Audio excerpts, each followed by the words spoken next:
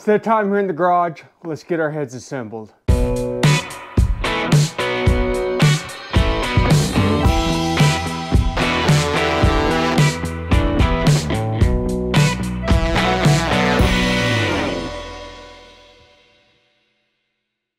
What is going on, everybody? Welcome back to the garage, and we are to the next part of our 6-liter junkyard build for the Corvette, and that is assembling our 799 heads. So I've gone through, I've got previous videos. Honestly, just go check out the playlist for this whole thing, because there's all this has been broke up into a whole bunch of shorter videos. But this right now is our clean valves, our clean heads. I got my ICT block off plate on there. We're going to go ahead and put our valve seats in, our seals, springs, or not our valve seats, but our seals or springs, all that fun jazz, or retainers. Right now, let's get down to it. Now, something I want you to be aware of is that you need to make sure that you're using the right seals for the right valve guides and stuff like that.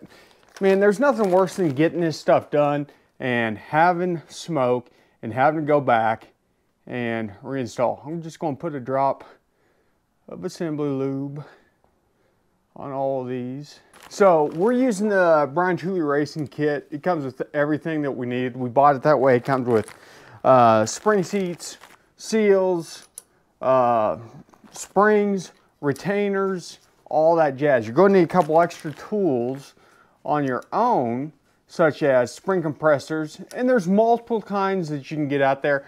I've got the type that screws in onto where the rocker arm pedestals are. Seems to be a lot easier, especially whenever you're doing this stuff on a bench, you know. And then I also have this nifty this handy dandy valve seal tool. I don't know where I picked this thing up at, but you can see it's just this metal piece and this eyelet, and it allows you to use a screwdriver basically to install your valve seats. And I know there's probably ways of doing it without buying a tool, but this just helps to make sure that everything goes on straight. Let me grab a screwdriver. And just like so, our valve seal is installed. So, quick, easy. This is going to make sure that we don't have any leaks whenever it's all said and done. We're not going to damage anything in the process. You know, life is good. If you watch my valve lapping guide, you noticed that I marked it. This is head number 2, starting with this spot as number 1. And then all of my valves are numbered.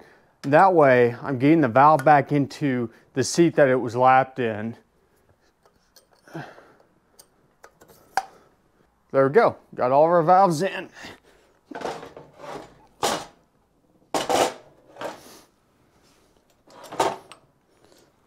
So now we can set up our tool here.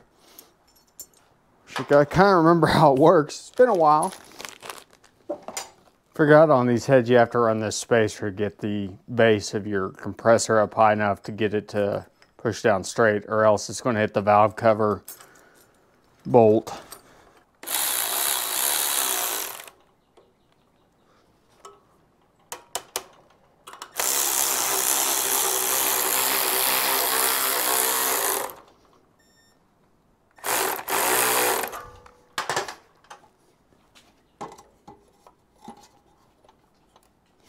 Okay, there we go. We've got it fairly straight on this time. I know I'm going to at least be able to get this one. I might have to, so I like use my welding desk. I can reach up underneath it and hit the valves. I might have to realign just a little bit to get the other one to take the locks, but we'll see. The retainers. This is such a fiddly process. It's not that it's hard, it just takes time. Okay, a lot of times I'll back these things off by hand because you get going too fast and one of these retainers doesn't fit down in the channel. You can shoot it halfway across the shop and never find it again. See, that one would have done it right there. That retainer is not down in the groove. Okay, there's going to get started. I think both of them are getting started.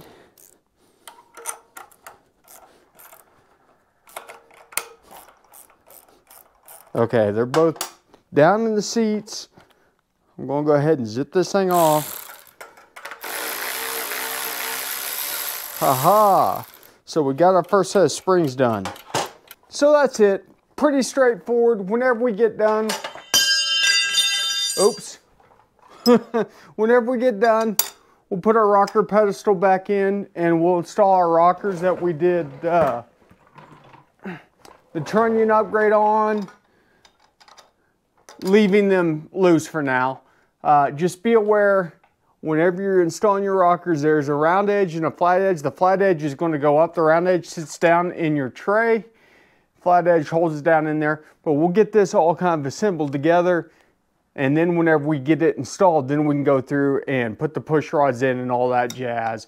So, pretty straightforward. Listen, I'm going to finish this up. I want to thank you guys for watching another video. The 6 liters come together. We're going to be putting it in the Corvette soon. Thanks for stopping by the garage. Remember, ABT, always be tuning.